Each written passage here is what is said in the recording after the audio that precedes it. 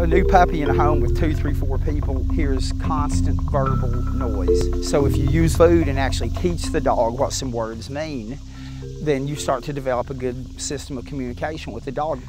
So the last few days I have fed him some from my hands, just so he learned to eat from my hands. Starting today, I'll start actually training the dog, teaching him the position of heeling, sit, down.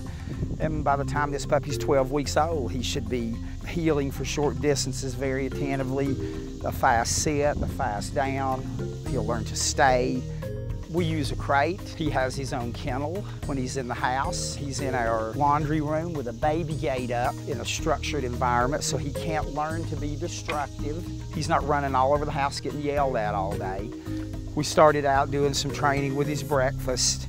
We feed on a real regimented schedule, and I recommend to most owners that they do. It makes it much easier than to do a food motivation system with your dog, which is a great way to teach a puppy. The biggest issue with most owners is not developing clear communication with the puppy from the beginning. This is the way to do it.